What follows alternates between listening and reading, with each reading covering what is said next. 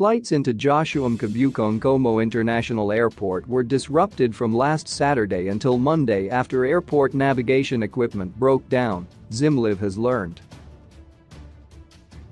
Fastjet and Air Zimbabwe were the most affected. Joshua Mkabuko International Airport manager Passmore Diwa said, "I can confirm that we had a situation of planes failing to land. The navigation equipment that aids airplanes to land developed faults due to thunderstorms. The equipment was fixed on Monday and flights are back on schedule. The broken down equipment is believed to include radio beacons which transmit non-directional signals to help pilots determine their bearings.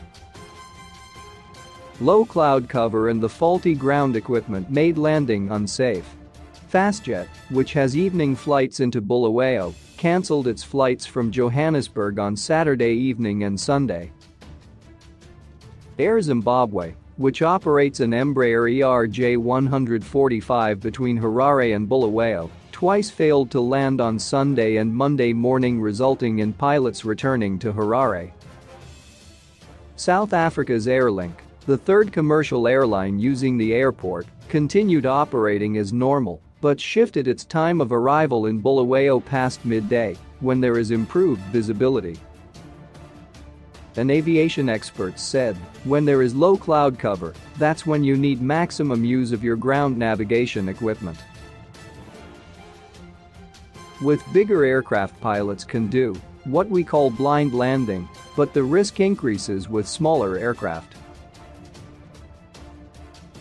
That's why, for instance, Airlink with the bigger Embraer E190 took a calculated risk of landing, where Air Zimbabwe and Fastjet, which used the smaller ERJ-145, could not." Zimbabwe's airports are not the safest to land at for pilots, although accidents are rare. Last month, Parliament's Budget Committee revealed that the country's airports were operating without any radar systems to guide air traffic controllers. The Civil Aviation Authority of Zimbabwe has requested $3.5 million